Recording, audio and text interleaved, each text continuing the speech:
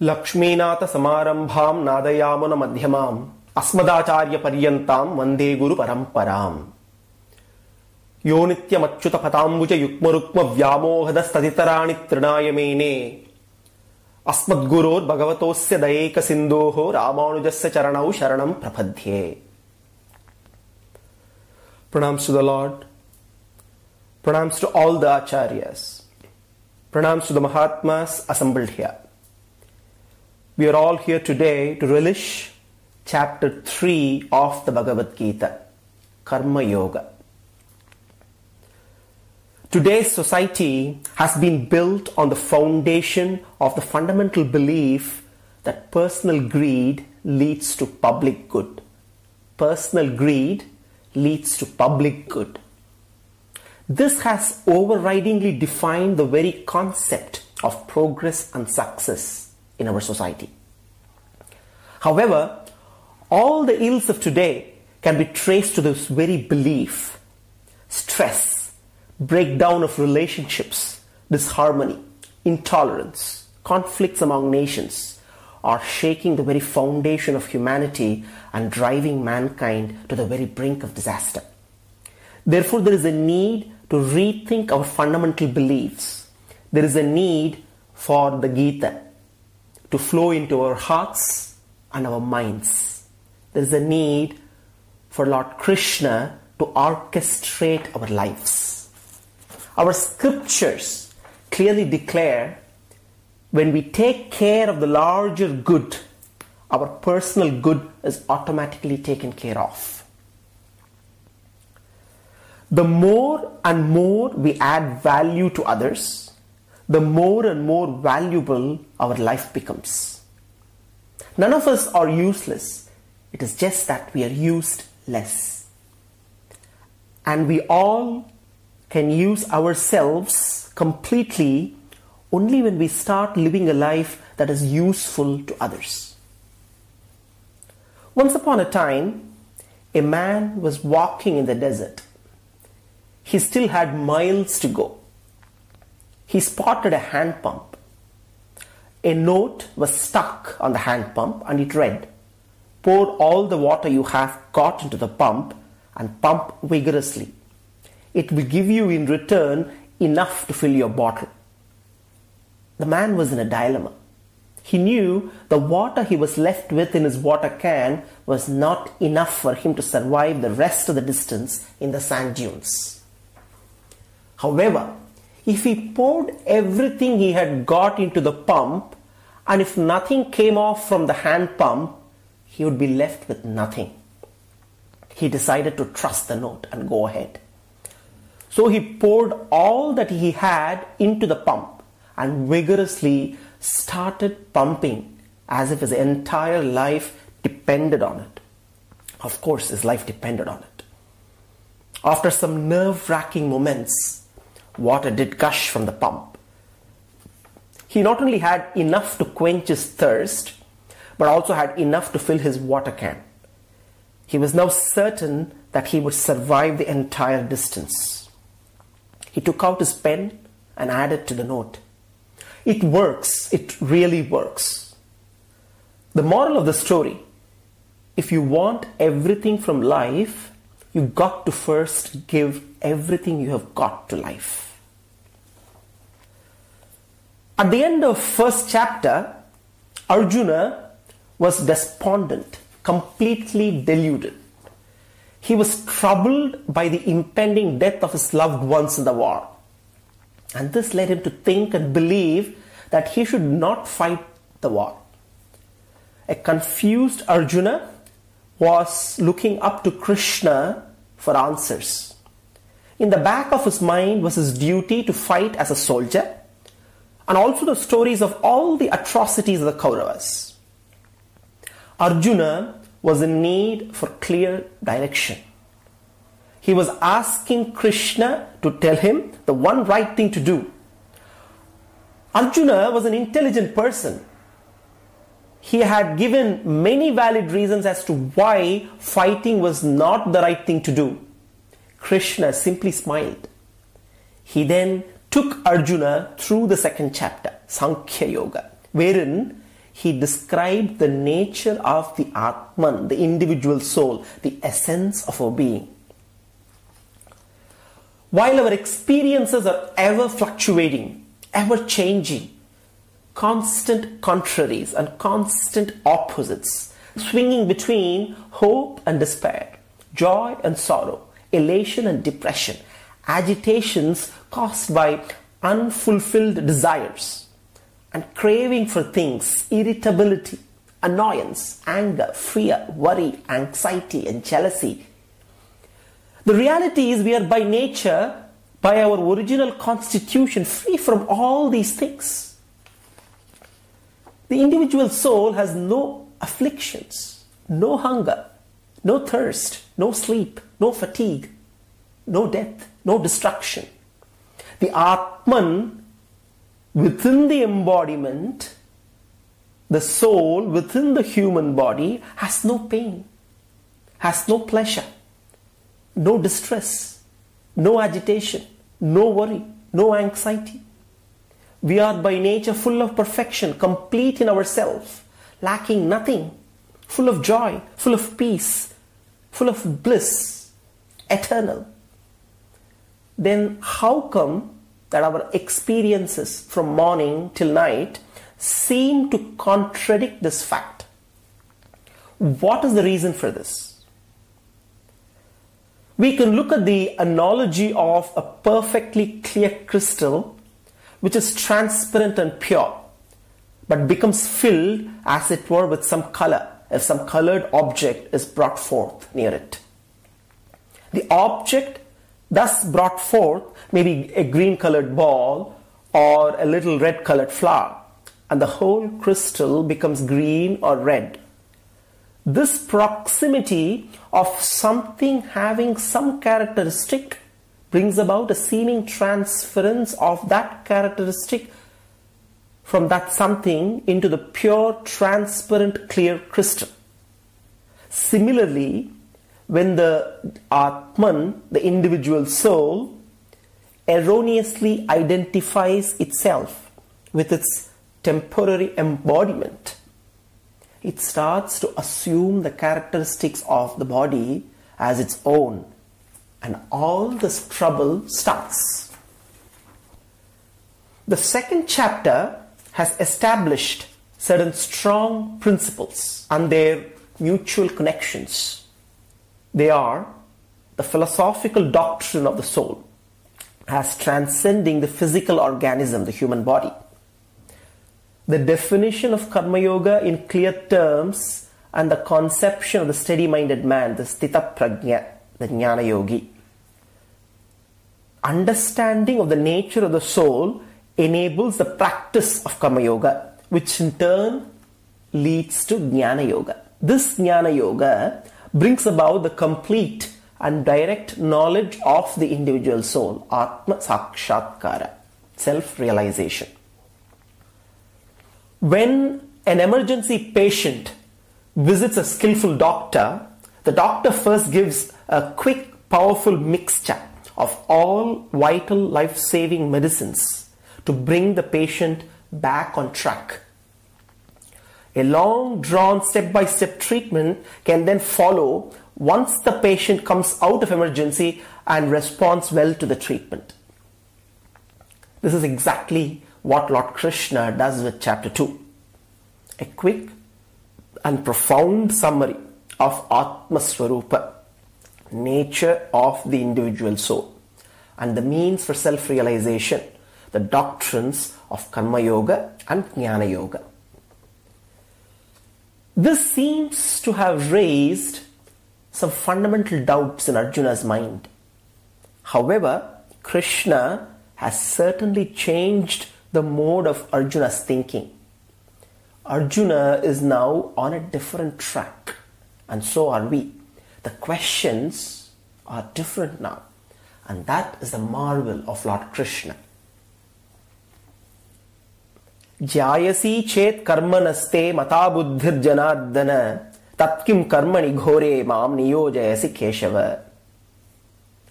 Arjuna says, Hey Krishna, if in your judgment a steady-minded contemplative life, a life of Jnana Yogi, is superior to that of life of action, why then do you enjoin upon me this terrible action that is engagement in war?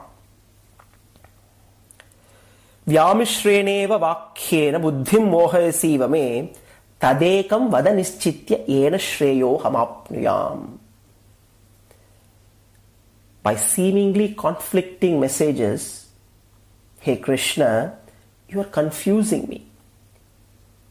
Lord, direct me and lead me to my highest good.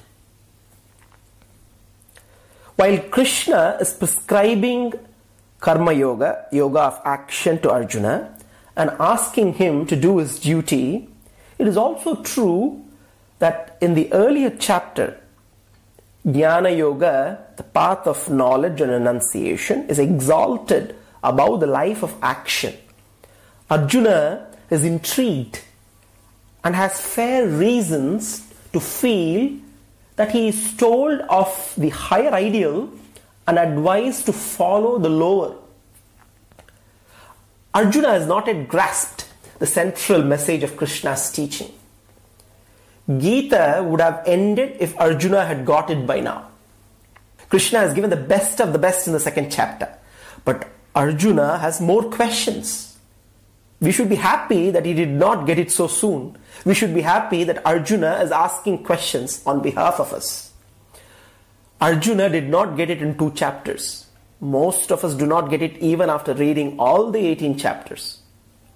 Arjuna has not got it, but he is on the right track. He continues to be inquisitive. He wants to know. He wants to understand. He is open and receptive. And that is what we need to do. We need to open our minds and hearts. Let the Krishna-Arjuna Samvada, the dialogue between Krishna and Arjuna, penetrate our hearts and then let it travel to our minds. And this should be allowed without any interruptions, interpretations or filters. Shri Bhagavan Uvacha Lokesmin Vividhanishta Pura Prokta Maya Nagha Jnana Yogena Sankhyanam Karma Yogena Yoginam. Sri Krishna explains. The 2 ways of Jnana Yoga and Karma Yoga are addressed to 2 sets of aspirants. Those who are advanced in inwardness of life and have achieved mastery over the senses are prescribed the path of knowledge, while those who are yet to achieve that fitness are taught the path of action. Nakarmana manarambham naishkarmyam purushoshnute nacha sanyasanadeva siddhim samadhigacchati. Hey Arjuna, by non-performance of action, a man does not gain the state of naishkarmyam, life of contemplation with steadfastness and knowledge of the self. Naishkarmyam stands for life of contemplation with steadfastness in the knowledge of the self. And Krishna adds, by mere external abandonment, he does not attain to perfection. Krishna calls Arjuna Anagha, the sinless one. Arjuna is one with clean conscience. It is such a huge compliment for Arjuna to be called Mr. Clean by someone like Krishna. Arjuna's questions are now coming from his heart. He really wants to know. Arjuna is no more the pandit that he was in the first chapter. He is getting close to surrendering himself to the greatness of Krishna. But questions arise in his mind. And questions arise in our minds too. Krishna agrees with Arjuna that there are 2 paths. The path of Jnana Yoga for the meditative type and the path of Karma Yoga for the rest. The difference is, however, more like 2 different roads to the same destination rather than like 2 cars going in different directions. The destination is the same. The scenery may vary, but one still has to drive to get there. A jnani also has to do karma, he may be doing different karmas than the one who is a karma yogi. This is what is so revolutionary in what Sri Krishna has to say. Everyone who is born has to do karma, has to keep acting, has to work. There is no escape from this basic truth. Arjuna believes that Jnana Yoga implies no karma, implies renunciation of action. Krishna clarifies it immediately. Krishna says, it is simply not possible. A man is condemned to do karma, or you can also say that the man is blessed to do karma. Why does a man have to do karma? Why he needs to constantly act? Why is a man expected to constantly act, work, perform, do his duty? What is the driving force? What is the science behind it? Krishna says it is the three attributes of the nature, the gunas, sattva, rajas, tamas, that are responsible for all the activity. We will learn more on this in the chapters to come. There is a momentum from within. The momentum comes from our samskaras, from our nature, from the karmic baggage. Activity is coterminous with life, and everyone is kept in activity, physical and mental, in every moment of our lives under the compulsive forces of nature. We need to realize one important factor here. Arjuna's emphasis is on karma, doing. We all have a similar emphasis. We all want to do good karma, or say the right karma, the right action. And we always debate about what is that right action. Arjuna is asking the same question to Krishna. He's asking Krishna to tell him what that one thing he should do, and what is that one thing, the right thing. Krishna is not evading the question, but he knows that right and wrong are but relative. Krishna is more concerned about the intentions. Why do you want to do what you do? What are your intentions? What is your state of being? Arjuna has to rise and fight, but he has to fight with equanimity, with the right attitude, with the right intention.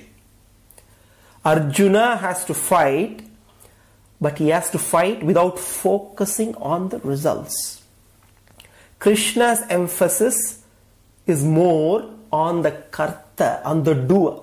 The question for Krishna is not what karma to do, not what action to do, but what is the state of being of the person who has to do that action.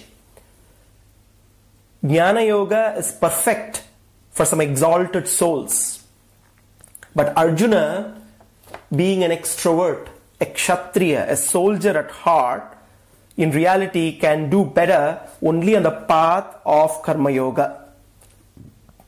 A soldier has to kill, but is he killing with anger and hatred, or is he killing without any of this? Krishna is not talking about a cold-blooded killer. He's talking about a cool-headed person. And that is why Krishna clarifies some misconceptions. There is a belief that God can be realized by renunciation of all actions. All you have to do is to leave your house and retire to the Himalayas. Krishna simply says that it is not so. No one gets to a spiritually exalted state, naishkarmyam, spiritually exalted state, by non-performance of one's duties, by quitting work. Naishkarmyam is a state of being, and one can get there even while one is in the middle of all the chaos of Manhattan in New York or of Mount Road in Chennai. No one gets enlightened by just moving over to an ashram in Himalayas. So Krishna makes sure that Arjuna understands this. Giving up action, giving up our duty will not take us anywhere. It applies to Arjuna and it applies to all of us. Krishna's emphasis is on transformation of Arjuna's being. He's going to focus on the doer, the karta, and the transformation of the being of the karta. The object of Gita is to make Arjuna a truly successful warrior, not by teaching him warfare skills, but by transforming Arjuna's being. In this process of transformation, we should ask this question: who is the master? Karmendriyani samyamya ya aste manasasmaran indriyattan vimudhatma mityacharasya uchyate. Krishna says, he who restrains the organs of action but continues to brood in his mind over the objects of sensual desire, such a deluded person is called a hypocrite. Yastvindriyani manasa niyam yarabhate arjuna karmendriyehi karmayogam asaktah savishishyate. This is the secret of excellence. Yastvindriyani manasa niyam yarabhate arjuna karmendriyehi karmayogam asaktah savishishyate. But he who, controlling all sense organs by the power of his will, and lives a life of detachment and dedicated selfless action, a life of dedicated selfless actions, such a person excels. This is the secret of excellence. Krishna is so methodical. He talks about what karma yoga is not before it goes deep into the intricacies of karma. Now he is talking about the source of any karma, the desires and the sense organs. Activity is coterminous with life, and everyone is kept in activity in every moment of his life under the compulsive forces of nature. This is given. Hence, this universal flow of activity must be transformed into karma yoga instead of attempting the impossible feat of stopping actions. Krishna is asking Arjuna to develop the powers of mind and establish a control over his mind, a control over the desires and the sense organs. It is important to understand this point of Krishna before we try to understand the aspect of surrender that he is going to talk about later. We are all ready to surrender, but in reality we do not have anything to surrender. We end up just desiring to surrender. Krishna first asks Arjuna to develop control of desires by developing the strength of mind. Once the mind is there, then there is something to surrender. The mind has to be later surrendered. It has to be first conquered. So what is the difference between suppression of desires when compared to developing of mind power through exercising our resolve? Suppression is negative and it drains energy from the person. It is usually a destructive phenomenon. Resolve, on the other hand, enhances our ability to control desires without suppression. It is a simple technique. Mind is powerful and can dictate the steps to the sense organs. It can say to the sense organs what they will get and what they will not. The decision is final at the level of mind. Once the indriyas know that the decision is final, the indriyas are the sense organs, know that the decision is final, then they will keep quiet. It is much like a boss and secretary relationship. If the secretary knows that the decision is final, she will stop arguing or discussing their point. The decision is final. The relationship between a strong mind and the sense organs is something similar. Niyatam kuru karmatvam karmajyayo hyakarmanaha sharira yatra pichate na prasiddhyed akarmanaha. Perform your prescribed duties, Krishna says, for karma is superior to akarma. If one is totally inactive, even the survival of the body would become impossible. Karma here stands for life of action versus akarma, which stands for life of contemplation. But then a question arises. But actions result in bondage. Any action has a threefold effect. It produces consequences by way of the dualities of pleasure and pain, happiness and sorrow. Action creates a tendency in the performing agent to repeat the action. It results in accumulation of the karma vasanas, subtle impressions in the mind, which then curtails the natural intelligence or power of knowledge on the part of the individual soul. Therefore, the question is how to perform actions that do not bind, that are liberating in nature. Lord Krishna gives a beautiful answer. Yajñātāt karmanonyatra lokoyam karma bandhanaha tadartam karma kaunteya muktas sangas samachara. Krishna emphatically declares, all actions other than those done as yajna become causes of bondage. The binding factor is not action as such, but the motive behind the action. If the motive is self-centered and the action is performed for obtaining something for oneself, then the action binds the agent, karma bandhana. Therefore, Krishna asks, work for the sake of yajna without personal attachment. What is yajna? Yajna is a terminology that we do not have a good translation in English. Krishna says that karma performed of yajna is not binding. Let us try to understand yajna. Yajna is surrendering. Yajna is dissolving. Yajna is purifying by burning. Yajna is an art. Yajna is science. Yajna is a methodology. Yajna is technology. We know that fire is used to purify gold. By subjecting gold to the fire, all impurities are removed, and what remains at the end of the process is just pure gold. In yajna, the individual is not only purified, but his ego also evaporates. What remains is a pure natural self, completely rid of the sixfold impurities: kama, krodha, lobha, moha, madhamascharya, desires, anger, greed, delusion, egotism, jealousy.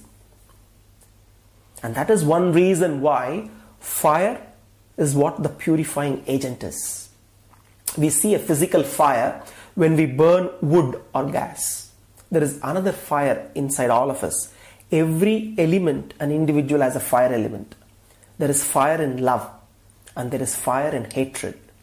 If you take the gross element and surrender it to the fire element, then a yajna is performed. If you take the gross element and surrender it to the fire element, then an yajna is performed. It is easy for us to physically see when we offer homa samagri in fire and say swaha. The material burns and there is fragrance coming out of it. It is so obvious. But we do not see how karma, any work, any action can be a yajna. It is very important to understand that yajna is the very essence of our ethical life. The human body is molded out of the cosmic stuff, the elements of matter, and is therefore a microcosmic representation of the cosmos. It's a miniature cosmos. The constituents of the physical organism of the jiva are taken from the physical universe. The cell is reproduced from the parental life. Its food is gathered from the vegetable and animal kingdom. Its mind stuff is derived from the cosmic source and presided over by the devas, by the gods, the various forces of nature that perform functions assigned to them in maintaining the cosmic order. The self is a social being and cannot sustain itself without social help. Therefore, Karma Yoga is contributory, selfless work that you do in participation with a larger whole. The whole here is with the W-H-O-L-E. The whole is an organization, a family, a nation, or even the universe itself. The work that you do becomes noble and valuable and actually can be called a duty, and as work that has some value in it, only if it is a sacrifice on your part by way of participation in the welfare of a larger whole to which you belong. Yajna should be the foundation of any work. There are various wholes. The body itself is a whole. You have to take care of it, not torture it and kill it. The body also is an organism. It is an organization. The family is an organism, an organization. So is the state, so is the nation, so is the world, so is the whole universe. If you are in a family with 5 people, each member has to contribute something by way of a sacrifice of his personal interest for the welfare of the larger organization, which is the group of individuals called the family. If each one sticks to his own guns, there will be no family. It will disintegrate. A family is a consciousness. It is just not a bundle of people. It is an awareness of oneself belonging to a total whole, that which is what is called a family. It is a conceptual entity, just not a physical body. So is an organization, so is a nation, so is the universe. In each one, at each level, you have to be a participant and not to be in a position. You should be a participant in the welfare of the whole to which you belong. This is the duty that you have to perform. When duty is performed, any kind of cooperation of yourself with the whole to which you belong, the whole to which you belong, the organization ensures your success, takes care of you, protects you, and sees to it that you're taken care of in every way. Your success becomes an assured byproduct of your noble endeavors. If you are in disharmony with the whole to which you belong, and you do any kind of selfish work, then the reaction set up by the whole to which otherwise you integrally belong will harm your endeavors. You will not reap the fruits of those actions which you have individually undertaken under the wrong impression that you will reap the fruit. You will not get anything out of selfish action because you are organically related to the whole organism of the creation of the world. This is a fact that you forget when you individually take initiatives and when you expect the results to follow from your individually motivated selfish actions.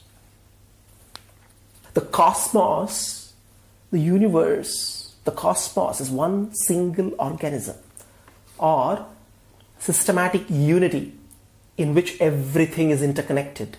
There is no gap, there is no disconnect between an atom, a cell, sense, self, and society. That's why we call this interconnected phenomenon a universe and not a multiverse. The main purpose of the universe is to be the whale of soul making, as the famous poet John Keats says. It is the arena where salvation is sought and secured. Yajna is only a grateful offering made by the jiva to the universe for what it has received in its psychophysical makeup.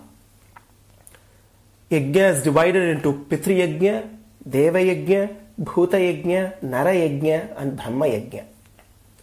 Pitri Yajna are the duties, our duties towards our ancestors, without whom we would not even exist. Deva Yajna, our duties towards every element of nature represented by a Deva.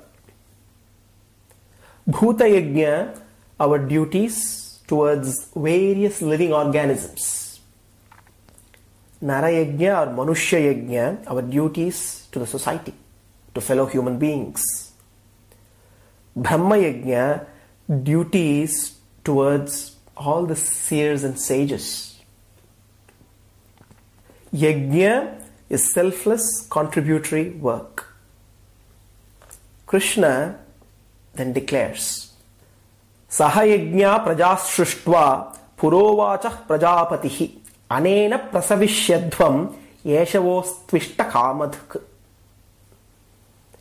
God's creation is based on the principle of abundance. At the time of creation, the Lord created all the beings with yajna as their duty and declared, it is only through yajna, it is only through selfless contributory work you can prosper and sustain abundance.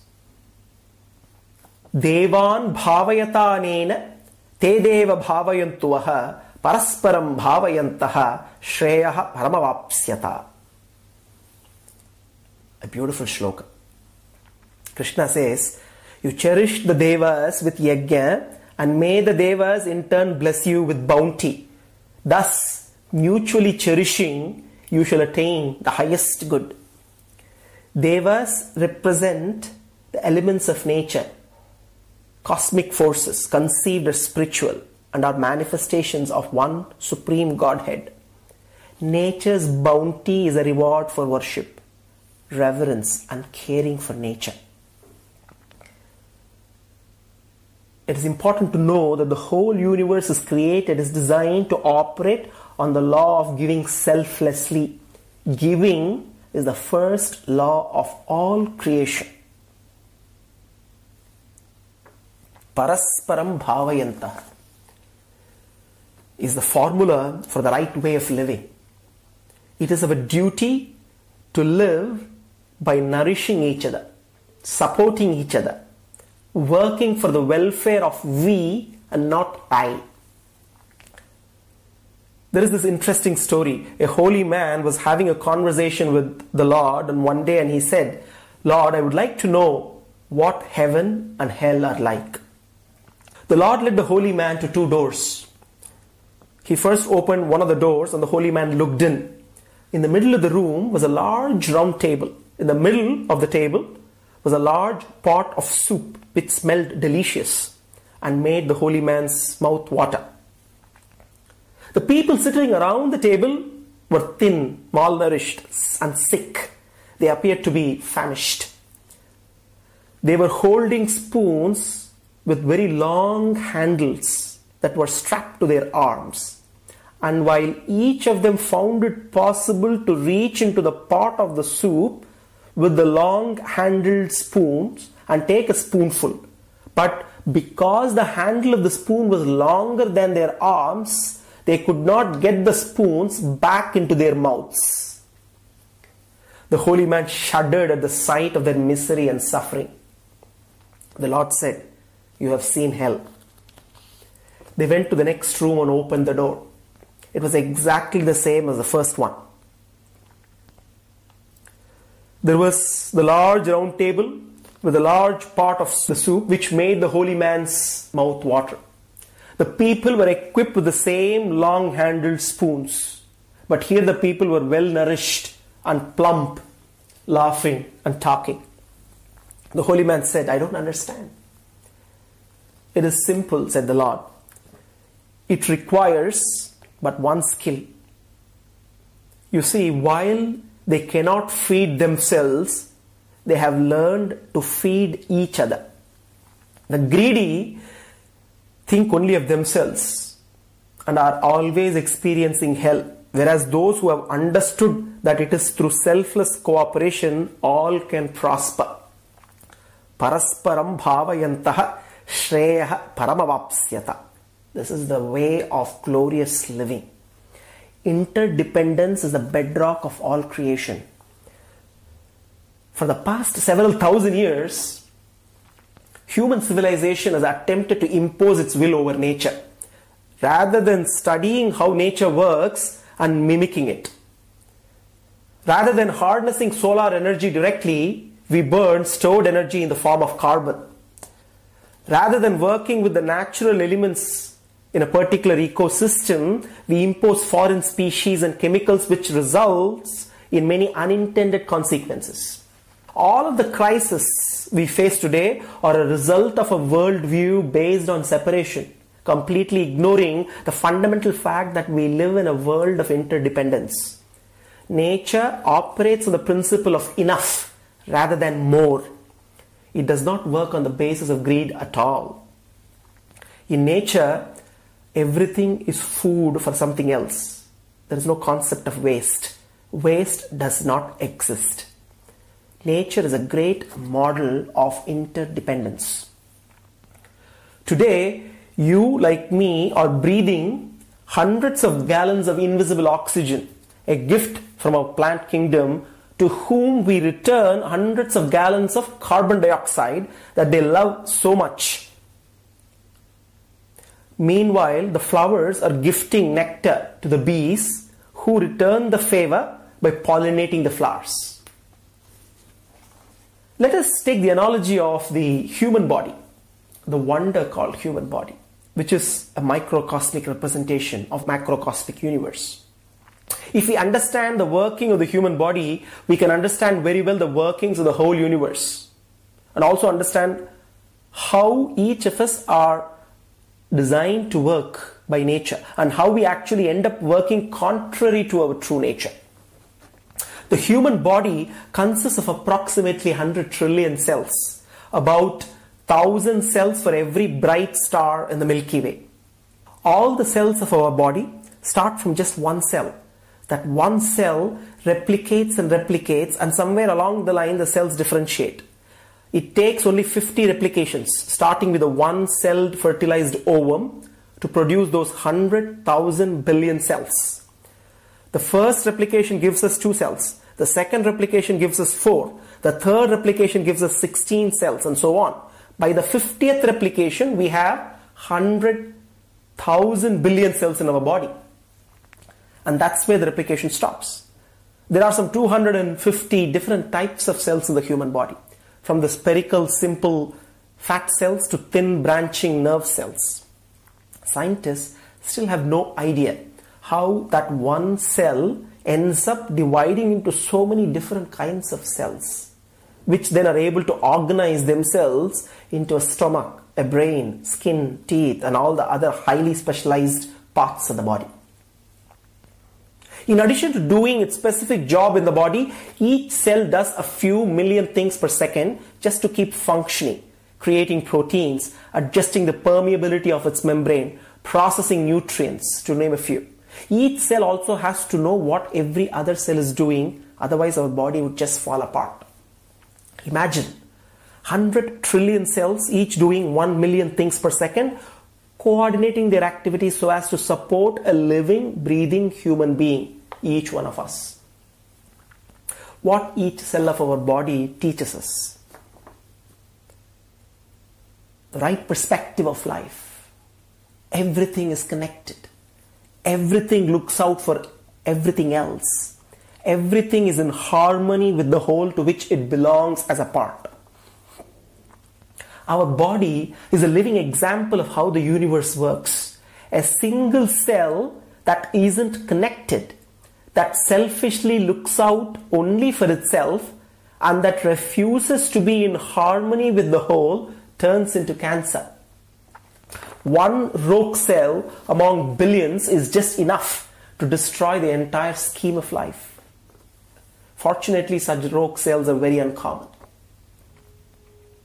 Acceptance and humility. Cells recognize each other as equally important. Every function in the body is interdependent with every other function. Going it alone is not an option. Bonding. Due to their common genetic inheritance, cells know that they are fundamentally the same. The fact that liver cells are different from heart cells and muscle cells are different from brain cells does not negate their common identity, which is unchanging. Giving. The primary activity of cells is giving. which maintains the integrity of all the cells. Total commitment to giving makes receiving automatic. Hoarding is not an option. Higher purpose. Every cell in our body agrees to work for the welfare of the whole, the welfare of the entire body. The individual welfare of the cell comes second. If necessary, a cell will die protecting the body, and often does. The lifetime of any given cell is just a fraction of our own lifetime. As an example, skin cells perish by thousands every hour, as do immune cells fighting off invading microbes. Just imagine 70 trillion cells able to work together for a common good. Contrast this with mere 7 billion humans who struggle to coexist here on planet Earth. So therefore, selfishness is not an option even when it comes to a cell's own survival. Contrary to all this, we end up forgetting our true nature and act selfishly all the time, constantly accumulating, constantly hoarding. There was this man who had worked all of his life, had saved all of his money, and was a real miser when it came to money. Just before he died, he said to his wife, when I die, I want you to take all my money and put it in a casket with me. I want you to bury me along with all my money. I want to take my money to the afterlife with me. And so he got his wife to promise him with all of her heart that when he died, she would definitely bury him and she would put all of the money in the casket with him. Well, he died one fine day. He was stretched out in the casket. His wife was sitting there with her friend. And when they finished the ceremony, just before the undertakers got ready to close the casket, the wife said, "Just wait a minute." She had a box with her. She came over with the box and put the box in the casket. Then the undertakers locked the casket down and they rolled it away to bury it. So her friend remarked, "Hey, I know you weren't fool enough to put all that money in there with your husband." The loyal wife replied, "Listen, I can't go back on my word. I promised him that I was going to put that money in the casket with him and bury him along with all his money." "You mean to tell me you put that money in the casket with him?" the shocked friend asked. "I sure did," said the wife. "I got it all together, put it into my bank account and wrote him a check, and I kept the check in his casket. And if he can cash it, he can spend it." Well, this is a joke, but also the stark reality. The reality is anyone who only accumulates without giving back to society is in reality a thief. This is not my opinion. This is what Lord Krishna says. Ishtan bogan hi vo deva dasyante yajnabhavitaha tairdattan apradayebhyah yo bhunkte stena evasaha. Stena, thief. The gods, the devas, propitiated through the rites and sacrifices, through worship, through contributory work, grant the objects of enjoyment desired by persons seeking liberation. When the devas bestow these results, bestow these objects of enjoyment, these are to be rightfully used and to be offered back to them through worship. Those who enjoy their gifts without giving their share in return are thieves, declares Krishna. Giving is therefore a fundamental part of living. Giving is a fundamental part of living. Our universe operates through dynamic exchange. Nothing is static.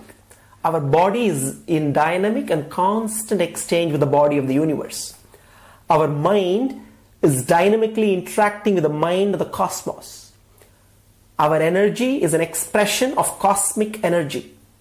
The flow of life is nothing other than the harmonious interaction of all the elements and forces that structure the field of existence. This harmonious interaction of all the cosmic elements and forces in our life operates on the basis of yajna, a universal law ordained by the Creator, based on which creation operates. Because our body, our mind, and the universe are in constant and dynamic exchange, stopping the circulation of life is like stopping the flow of blood in our body. Whenever blood stops flowing, it begins to clot, to coagulate, to stagnate. That is why we must give and receive in order to keep wealth and affluence or anything we need in life circulating in our life. A man and his son were walking in the forest. Suddenly, the boy trips and feeling a sharp pain, he screams, "Ah!" Surprised, he hears a voice coming from the mountain, "Ah!" Filled with curiosity, he screams, "Who are you?" But the only answer he receives is, "Who are you?" This makes him angry. This makes the boy angry. So he screams, "You are a coward." And the voice answers, "You are a coward." Confused, he looks at his father, asking, "Dad, what is going on?" "Son," the man replies, "pay attention." Then the father screams, "I admire you." The voice answers, "I admire you." The father shouts, "You are wonderful." The voice answers, "You are wonderful." Then the father explains, "People call this echo, but truly it is life. Life always gives you back what you give out. Life is a mirror of your actions. If you want more love, give more love. If you want more understanding, give understanding. If you want more respect, give more respect. If you want people to be patient and respectful to you, give patience and respect. This rule of nature applies to every aspect of our life. Life always gives you back what you give out. The word affluence comes from the root word affluer, which means to flow to. Therefore, the word affluence means to flow in abundance. In every seed is the promise of thousands of forests. But the seed must not be hoarded. It must give its intelligence to the fertile ground. Through its giving, its unseen energy flows into material manifestation. The working of the divine is out of its nature. It is spontaneous and it is just a flow. If the divine can work and produce something as miraculous as creation we see, why we cannot be able to work without the drive of selfishness? This is what Krishna is trying to point out to Arjuna. Yajna, the foundation of Karma Yoga, is the way for prosperity, is the way for abundance. Krishna continues and declares, Tasmad asakta satatam karyam karma samachara asakto hyacharan karma paramapnoti purushaha. Therefore, without attachment, asaktaha, without attachment, always practice karma yoga as an end in itself. By working without attachment, that is, performing contributory, selfless duty, a person attains the higher goal. Tasmad asakta satatam karyam karma samachara asakyo hayacharan karma paramapnoti purushaha. Even jnana yogis are recommended to observe karma yoga. Krishna says, Karmanaiva hi samsiddhim astitha janakadayaha lokasangrahamevapi sampashyan kartumarhasi. Lord Krishna quotes the example of King Janaka, the great emperor, father of Sita, an accomplished jnana yogi who, in spite of qualifying to practice jnana yoga, continues to perform karma yoga, continues to live the life of the emperor, performing all his duties diligently and verily attain to perfection by work alone. Even though self-realized jnana nishtas, the practitioners of jnana yoga, pursuing the path of jnana, have no need to perform any prescribed deeds, have no obligation to work, as they have nothing to gain from work and nothing to lose by non-action, Krishna categorically declares that for the sake of loka sangraha, welfare of the world, loka sangraha, for the sake of the welfare of the world, even they have to pursue karma yoga, continue discharging their duties without renouncing work. Yadyada charati shreshtaha tatta devetaro janaha sayat pramanam kurute lokas tadanuvartate. A beautiful shloka that highlights the essence of leadership, leading by example. Yadyada charati shreshtaha tatta devetaro janaha sayat pramanam kurute lokas tadanuvartate. Whatever the noblest persons do, the ordinary man imitates. The standards they set, the ordinary men follow. Moving on, after having emphasized the importance of karma yoga, even for the jnana yogis, Lord Krishna teaches the manner in which karma yoga is to be practiced in order to attain the higher spiritual goal of Atma Sakshatkara, self-realization. What is needed for this purpose is develop the mental attitude that the individual who performs the deeds is not the doer or agent of action. The Gita tells us that all actions are being done by the influence of three gunas of Prakriti and not by the individual self, the embodied soul by itself. Prakrite kriyamanani gunai karmani sarvashaha ahankara vimudhatma kartaham iti manyate. Bereft of the knowledge that the soul, the individual soul, is different from the body, the person who is deluded into identifying the soul with the body looks upon the activities performed by the modes of Prakriti, by modes of matter, Sattva, Rajas, Tamas, as actions done by him. Tattvavittu mahabaho guna karma vibhagayoho guna guneshu vartanta iti matvana sajjate. Krishna says, but who he knows the truth of guna vibhaga, the truth of karma vibhaga, tattvavittu, does not become attached to actions as one's own. Gunas, the three fundamental constituents of Prakriti, matter. Gunas are Sattva, Rajas, Tamas, the three fundamental constituents of matter, Prakriti. So it's important to understand Guna Vibhaga, Karma Vibhaga. Guna Vibhaga, products of the three gunas. The products of the three gunas are the 23 tattvas. The 23 tattvas being the 10 organs of perception and action, Jnanendriyas and Karmendriyas. The 5 objects of senses, the Tanmatras. The 5 subtle elements, the Panchabhutas. The mind, ego, intellect. The mind, intellect, ego.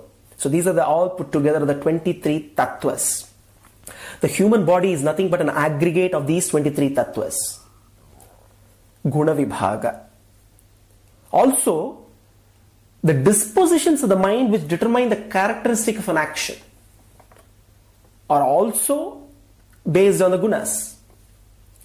Our bodies are made of the three gunas. Our bodies are the product of the three gunas. Our mind and intellect are composed of the three gunas. Therefore, our individualities that we manifest are the products of the three gunas. All life's activities, therefore, can be classified under 3 heads: Sattvic, Rajasic and Tamasic. Karma Vibhaga, divisions of actions. Different actions proceed from the 3 gunas. Actions are functions of Prakriti. That is, operation of modes of Prakriti. Our intellect analyzes, discriminates. The mind reflects. Ear hears. Eye sees. Tongue tastes. Hand grasps, and so on. When we watch a movie, many of us get carried away and start identifying ourselves with various characters of the movie. And we become part of the movie, not realizing that the plot is just an interesting interplay among various roles of the movie. And we are just witnessing the action. Similarly, the individual soul gets carried away and starts identifying with the body, not realizing that all the actions are an interplay among various products of the gunas. Guna, guneshu, vartante. Guna guneshu vartanta iti madvana sajjate. Guna guneshu vartanta. It is the gunas that move among gunas. The actors, our sense organs of action and perception, which are the products of gunas. And the object of these actors are also products of the gunas. So therefore, who is a Tattvavittu? One who has true insight into the category of the gunas and their actions. One who understands the guna vibhaga, karma vibhaga. So Krishna says, one should attribute every action of the mind, intellect, senses of the body to the fact that it is a product of the gunas in the shape of all instruments and perception that are moving within the sphere of their respective objects of perception. Guna guneshu vartanta. Which are also the products of the gunas, and the embodied soul has no relation to either. Coolness is an inherent quality of water. Through contact with fire, the cold water becomes hot. While coolness is the inherent quality of water, heat is an acquired quality. Similarly, the natural disposition of the soul is blissful service to Bhagavan. Any other quality is acquired when in association with the physical body. It has to be understood that the doership of all activities of the material world is not inherent but acquired, imposed on the soul as long as it remains embodied. The agency, that is the doership of the soul, is not due to its inherent nature. It is produced by its association with the gunas, association with the body, which is the product of gunas. Hence, what is acquired and what is inherent has to be discriminated. Lord Krishna then instructs Arjuna an easier way of overcoming the sense of egoism. He declares, Mahi sarvani karmani sanyasyadhyatma chetasa nirasihi nirmamo bhutva yudhyasva vigatachvaraha. This is an anchor shloka to be constantly meditated. Mahi sarvani karmani sanyasyadhyatma chetasa nirasihi nirmamo bhutva yudhyasva vigatachvaraha. By dedicating all actions to me, Krishna says, with the mind focused on the self, you fight, that is, you perform all your actions, free from desires and selfishness and devoid of any mental anguish. After stressing the importance of Karma Yoga, Lord Krishna points out the difficulty one has to encounter in the observance of Jnana Yoga. The greatest obstacles that come in the way of the practice of Jnana Yoga are raga, or attachment of senses to the objects of pleasure, and dvesha, or aversion, when the desires to enjoy them are not fulfilled. All beings, including the men of knowledge, are bound by the physical constitution, prakriti, and they are naturally attracted by the objects of pleasure owing to the influence of the latent impressions of the past lives in the mind, the karma vasanas. It therefore becomes difficult to escape from the clutches of the uncontrollable senses. In view of this, the Gita advocates that it is better to pursue one's own dharma, which in the present context is karma yoga, even if it is not perfect, than pursuing a perilous paradharma, which in the present context is jnana yoga.